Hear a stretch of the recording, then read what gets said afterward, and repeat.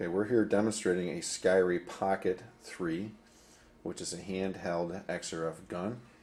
On the back of this gun, we have a we have a spot right there where you can mount the PDA, which we just took off. It's wireless. The PDA itself is a real simple setup, and it works very easy. You just touch the screen and you're ready to go. There we go. Next to the gun, we have a fixturing device if you wanted to actually mount the gun on this fixture. And on top here is a standard sample. This makes it easy for hands-free operation. You simply place your standard sample on top of this. You see this little laser beam in here. You line it all up. You can close the door if you choose to, or leave it open and take a reading.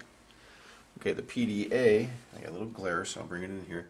There's a real simple screen, and this machine can be used for doing many different things. We're going to do RoHS with it, and we simply press the arrow button, and it takes us into the next screen, which gives us the ability to rename this application, which this one was just called New Spec. We're not going to change it, so we just press the Enter key or the arrow key again.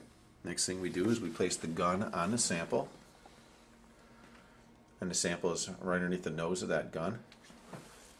And as you'll see, the machine is counting down, and this is in ppm, and our measuring time for this example is at 30 seconds. We just went and hit information button, and basically it shows the spectrum, which if you look, they're all color coded, so you can see all the different elements that we're looking at.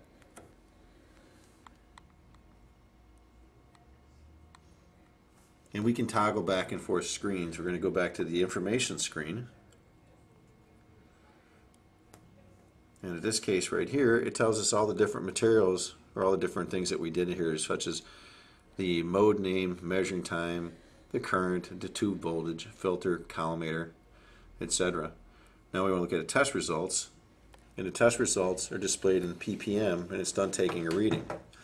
Now we did this test at 30 seconds, and typically you're going to use, I would say, 100 to 200 seconds, and the longer the measuring time, the better degree of accuracy. In this case, the bromine was supposed to be 500 according to the sample that we just took a reading on. And the bromine itself read at 467, which you can expect a lot better results at longer measuring time. The cadmium was supposed to be reading at, just tap the screen, 100, and that read it at 102.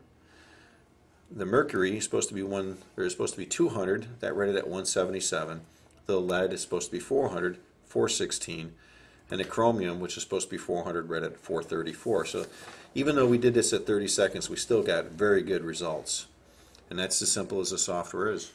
Now you have the ability at this point, you can download this to Excel, or you can just look at your results, and it's going to show you a history. And you can scroll down and look at all your results, and then of course you can just simply dump them to Excel and look at them on a computer.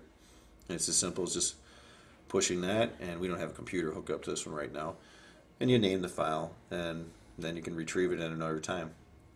And that's as simple as the software is. Thank you.